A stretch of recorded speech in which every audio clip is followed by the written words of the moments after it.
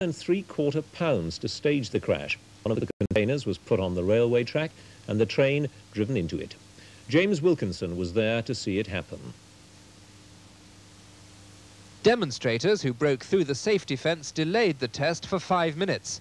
But the train, a Type 46 diesel locomotive, was soon on its way from its siding 8 miles away, accelerating to a speed of nearly 100 miles an hour.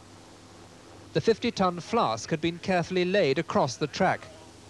2,000 specially invited guests watched from a safe distance. As the train approached, the 4-year research program reached its climax.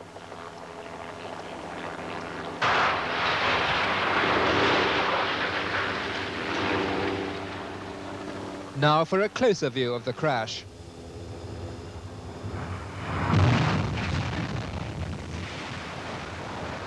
The slow-motion camera shows the train's death throes even more clearly. The computer had predicted that the train and the flask would be carried up to 200 yards beyond the impact point. In the event, they didn't get quite that far. The flask ended up here, battered but virtually undamaged. The train itself was a total write-off. Careful checks on the pressure inside the flask showed that there hadn't been the slightest leak. The CEGB were delighted. These flasks are ultra safe, and people shouldn't worry at all about the transport of spent fuel. The general public really ought to be satisfied. I mean, it's been expensive, but I think they ought to be satisfied, and that makes it worthwhile. But some opponents are still cynical.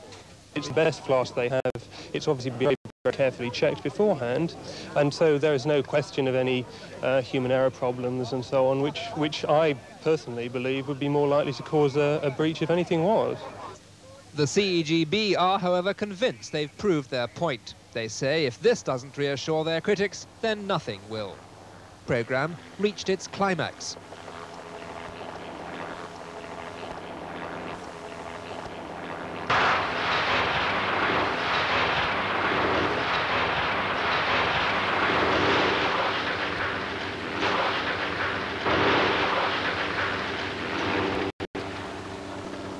Now a closer view of the